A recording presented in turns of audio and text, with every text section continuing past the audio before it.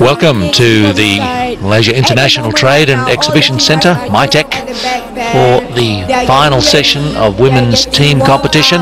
You know, in efforts to make sure that they are at their gold top medal performance. will be decided after this third session, with another two teams competing.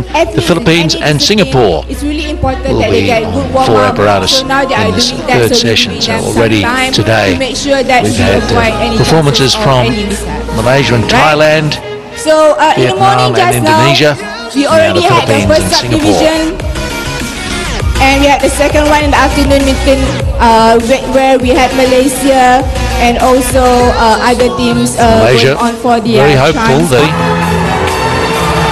Singapore with some gymnasts backing up from 2 years ago. Kelsey Muir is here, Nadine Nathan and Zheng Qian.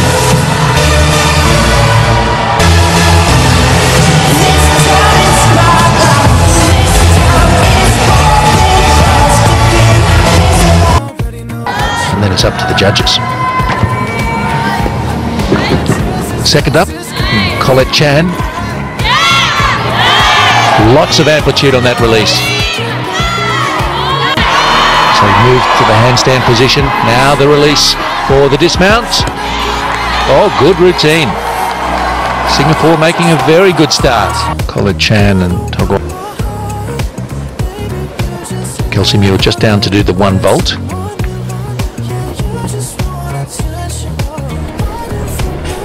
Just about kept it in the desired landing area. Left foot on that line. Kelsey Muir.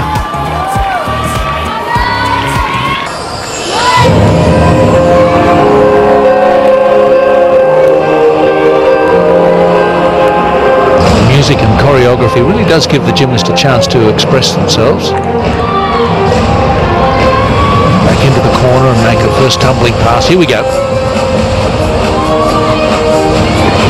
Double tucked, back into the corner. It mustn't step outside the area. Well, you can, it just means a deduction. It's 12-metre square.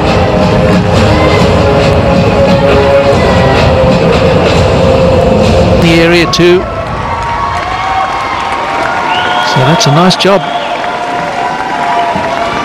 Laying down a decent benchmark for her teammates. Still to go. Now that the floor routine is finished, all eyes, spectators are on the beam. Now Muir can go. Perhaps that will give us some confidence. Against the beam well. Significant amount of support for that left ankle. Carrying a bit of a niggle there perhaps. Oh, and steps off, unfortunately.